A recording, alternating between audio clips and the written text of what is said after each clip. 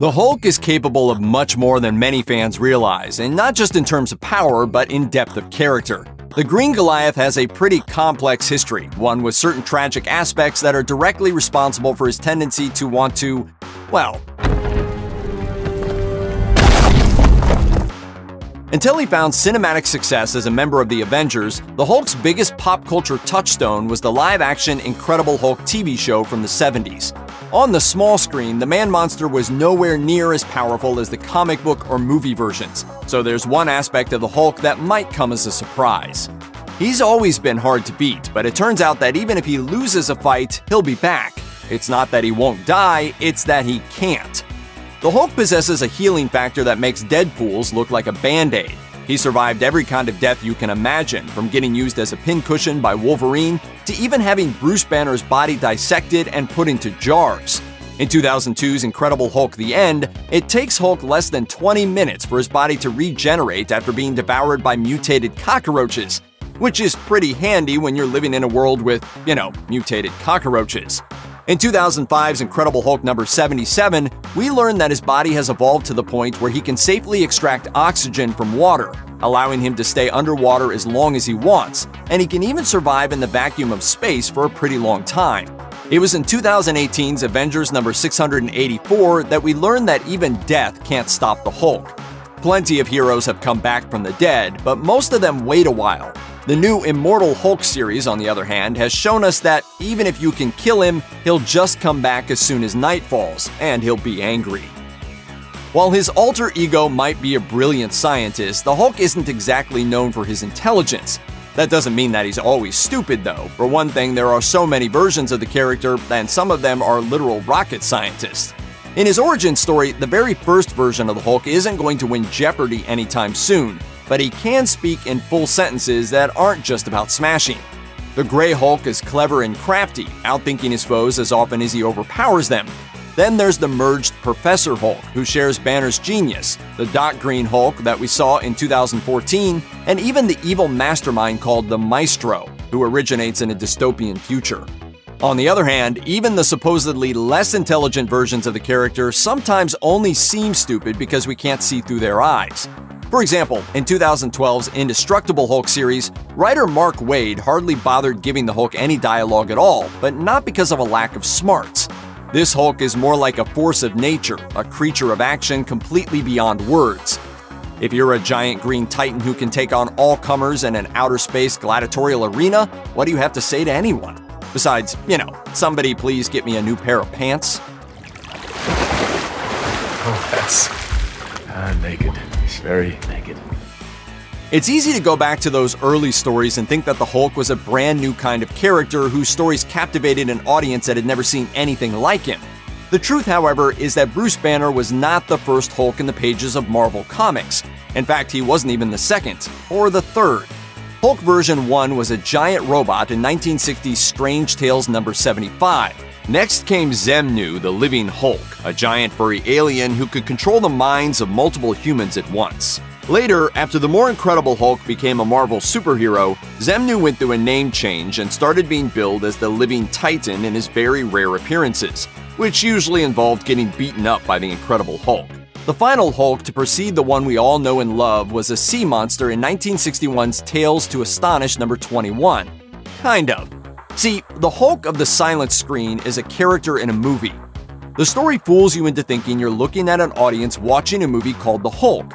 When the sea monster steps out of the movie screen, you learn a different audience is watching a movie about another audience being scared by a sea monster who emerges from the film. But it doesn't end there. You eventually learn you, the audience of the comic, are watching an audience that is watching another audience who is watching still another audience, with the final audience being the ones freaking out about the sea monster. That's astonishing, alright, but maybe not in the way they thought. When the Hulk first smashed his way into the panels of Marvel Comics in 1962, his skin was gray instead of the now familiar green, something that changed in the second issue. The reason? Stan Lee chose gray over the suggestions of colorist Stan Goldberg, who argued gray was too difficult to keep a consistent shade. Lee wasn't convinced until Hulk number 1 was released and he saw what Goldberg was talking about. In the mid-80s, once coloring technology had gotten a whole lot better, the Gray Hulk got a new lease on life. Writer-artist Al Milgrom resurrected this version in 1986's Incredible Hulk number 324. When Peter David took over writing the title, he ran with it, and the gray, crafty Hulk revitalized the series. In that classic storyline, the Hulk began working as an enforcer for a casino owner and mobster in Las Vegas, giving this version his own unique name, Joe Fixit. In 2008, the Hulk title was rebooted with a malevolent Red Hulk, who was eventually revealed to be Banner's longtime enemy, Army General Thunderbolt Ross. Another military man, Robert Maverick, later assumes the title and powers of the Red Hulk, sporting an incredible gamma-powered mustache and mirror shades, until the immortal Hulk drains the gamma radiation out of him in Avengers number 685. The Red Hulks aren't the only different versions of the gamma-powered Goliath running around the Marvel Universe. While Bruce Banner's dark side will always be at the center of the story, there's been a whole roster of Hulks running around at one time or another. The first was Banner's cousin Jen Walters, better known as She-Hulk, who got her powers from a blood transfusion.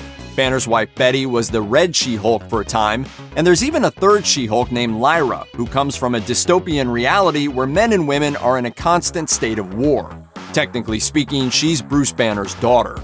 There's also Brawn, aka Amadeus Cho, who used to be known as the Totally Awesome Hulk.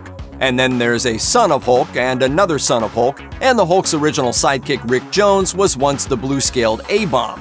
He was eventually cured by Doc Green before being executed in the pages of Secret Empire. But compared to the rest of Rick's life, that wasn't all that unusual. He was once the new Bucky for a hot minute and used to be half of Captain Marvel too. We all know the rule about the Hulk. Don't get Bruce Banner angry and you won't have to worry about the other guy, right? That's my secret, Cap. I'm always angry. Not quite. Back in the early days, he worked more like a werewolf, emerging from Banner at night and only at night. In the late 80s, writer Peter David stressed that Hulk was more than just a manifestation of Banner's rage. He represented Banner's survival instinct. In David's finale on the title, 1988's Incredible Hulk number 467, Banner attempts to end his own life several times in the wake of his wife's death, including a swan dive off the Empire State Building, and the Hulk shows up to save him every time. You don't have to read comics to be familiar with this particular idea. In the Avengers movie, Bruce Banner confesses to the team that he attempted to do the same thing, but was stopped by his other self. So you're saying that the Hulk, the other guy, saved my life? That's nice. Al Ewing, writer of Immortal Hulk, brought back the day-night dynamic more recently and added a brand new trigger for the transformation: death. Bruce Banner can only die during the day, but rises again as the Hulk once the sun goes down. The night is his time. When it comes to the question of how strong the Hulk is, there's no definitive answer. Even after he transforms, the Hulk's strength continues to increase, and the angrier he gets, the stronger he gets. As long as he's on his feet and he's fighting, there's virtually no limit to his power. Welcome, strongest Avenger. What? This is why the wilder versions of the Hulk tend to do more damage. When the green guy has a degree of Banner's intelligence, he isn't always willing to let himself get angry. But when the Hulk doesn't have Banner holding him back, he becomes a massively destructive force. Ironically though, one of his more memorable feats of strength came when Banner was in control. In the pages of Secret Wars, he holds up a mountain range on his back, saving most of Marvel's heroes from being crushed. The trick? It happens because of Reed Richards, who keeps insulting Hulk in order to keep him strong enough while the heroes find a way to escape. He's a founding member of the Avengers on both the comics page and the silver screen, a part of the original lineup of the Defenders, and he even spent some time in a strange lineup called the New Fantastic Four. With all that in his history, it seems like the Hulk is a good teammate to have around when the bad guys come calling. Well, while you definitely do not want to be on the side fighting against him, the truth is that the Hulk just does not play well with other superheroes. You're one of the Avengers, one of the team, one of our friends. This is what friends do, they support each other. You're Banner's friend. I'm not Banner's friend, I prefer you. He'll help them, but the alliance is always an uneasy one. In spite of helping to found the Avengers, for example, he quit the team in the second issue, and has fought the team more often than he's been on it. The Hulk's contempt for other superheroes is pretty obvious, even when one of his more intelligent personas is in charge. For example, the Professor Hulk had the reins during the original Infinity Gauntlet storyline. This version of the Jade Giant is known for his intelligence and relative calm, but he still spends his entire time with the assembled heroes insulting them, and even does some ill-advised trash talking against Thanos. Whether he's green or gray, whether he talks like a caveman or like a Nobel Prize candidate, you can be sure of one thing about the Hulk. Whoever you are, he probably doesn't like you. There are plenty of different interpretations of the Hulk, but one of the biggest changes to happen over the years is the way his origin story has developed. The Gamma Bomb is always a big part of it, the catalyst for releasing the monster inside Bruce Banner. But ever since we learned about Bruce's tortured childhood in Incredible Hulk number 312, there has been a completely different layer to their relationship. The Hulk was with Bruce Banner long before he was exposed to the radiation that gave him a form. The Gamma Bomb just opened the door for something that had been inside Banner since he was a boy. In 1991's Incredible Hulk number 377, Bruce Banner is officially diagnosed with multiple personality disorder for the first time. According to Doc Samson, the Marvel Universe's resident super psychiatrist, both the Gray and Green Hulks are splintered personalities that Banner's subconscious created to protect him from the trauma he suffered growing up. Ever since that comic, more personalities have emerged, including a huge malevolent version called the Devil Hulk. It's this last one who appears to be ruling the roost in the horror-themed pages of Immortal Hulk. During Planet Hulk, the story a big chunk of Thor Ragnarok was based on, writer Greg Pak presented an interesting take on Hulk's view of Banner. As the Hulk's new gladiator allies tell their life stories to each other, the Hulk shares his own.